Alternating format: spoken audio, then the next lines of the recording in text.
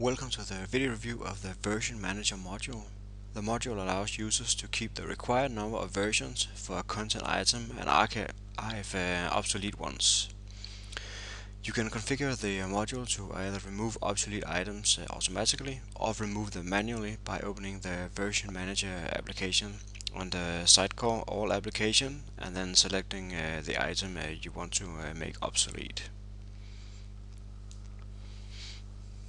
There's the automatic way, so you can set up the Version Manager module to remove obsolete version automatically by opening the config file under your website app config folder, and in here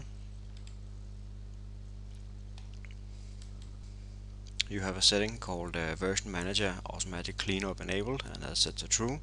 And when this is set to true, there will be an automatic cleanup.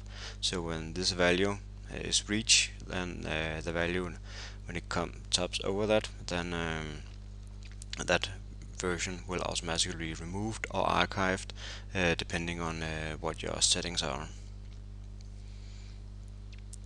And then this is of course the number of versions to keep. This is how many versions you want for a given item before it is either serialized or just deleted.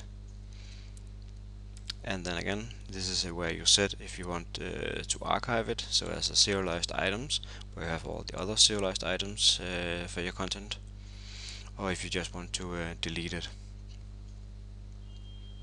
And here you have if you want to set any warnings, I can show you that. So if you go into a content editor, so this is right now I have set it for manually, but you will usually get some sort of warning here saying that you have reached a limit, and then the next one that will be automatically removed.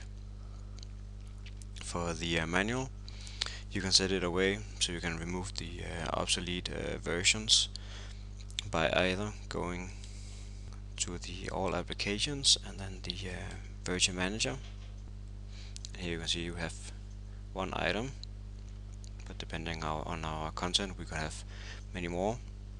We could select the ones that we want and then clean up, or we could also select all items, or we could go into our content tree and then find the